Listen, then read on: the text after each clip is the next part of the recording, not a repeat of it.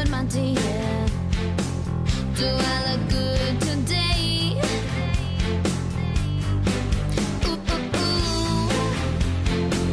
I'm just another kind of girl, and you wanna see my world. So come and run away. Yeah, yeah. If you wanna play, come and play today. Let's just get away. Yeah, I will make you see all of the things that you can be. Welcome to ITC Daily News. We're Armani and Amaya, and on to today's story. Ever wonder what your ITC teachers are thinking? Well, I interviewed Mr. Krupa here and asked him a few questions about his career here. Mr. Krupa has been working here since 2013 and says that he's seen a continued pattern of growth and maturity in students as they go from freshman year and up. Mr. Krupa also stated that one of the best strategies of teaching for him is giving his students choices. He feels like it gives his students freedom, but he is still learning and evolving as a teacher.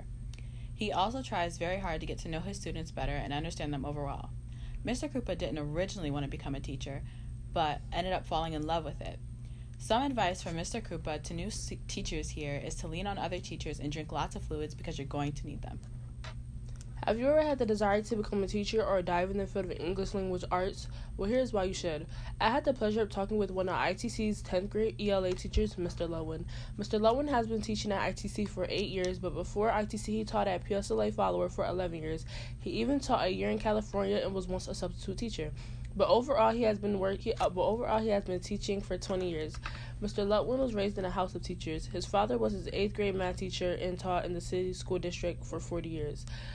Mr. Lutwin's aunt and sister were also teachers as well. When Mr. Lutwin first started college, he had no idea of what he wanted to do, so he started taking ELA classes.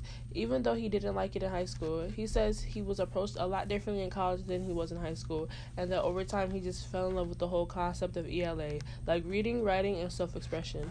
Lutwin didn't know what to do with all of it, but he felt like he could really connect with young people and that he could become a teacher. Some advice that Mr. Lutwin would give to those who want to become a teacher or study in the field of English language arts is to read, and that the most important thing is reading.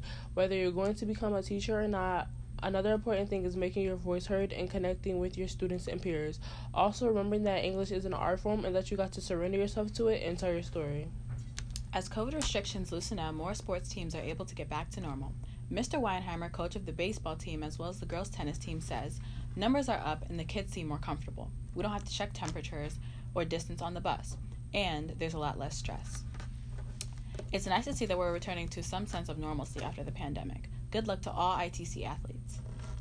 Have you ever learned about forensics? Kevon Pulley interviewed Miss Connolly and asked her what made her want to become a forensics teacher, and she says she always thought it was interesting. He also asked her, why did you become a forensic teacher and not a forensic scientist? She answered she prefers to be around other people than sitting alone in a lab all day. In an interview with Mrs. Argus of ITC, she stated that she is happy to be a teacher here and the students are what make the job more worth it, in her opinion, even though it's hard work. Along with grading, amongst other things, the job is very rewarding for her. It is not about the pay, it's about the gratification of teaching the young people of the world. The main thing she focuses on is making sure the students are organized and respectful, she stated. She believes the school is a wonderful place to learn for the students. Miss Jordan has been working here for about 14 years. Janiyah Shadreem asked her what is the difference between the school over the years she has been working here. She said at first there were no 11th and 12th graders because of this school.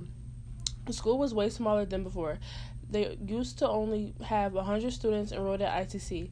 The amount of money teachers made was lower back then. It was only after the school got more programs and more students that the pay got higher for the teachers.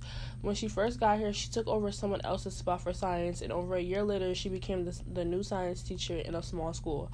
One thing she loves about this school is the politeness of kids who are kind to others. One thing she dislikes is that the school is 5 weeks instead of 4. That is all for ITC Daily News. Thank you for viewing and taking time to listen to our stories. Are you ready?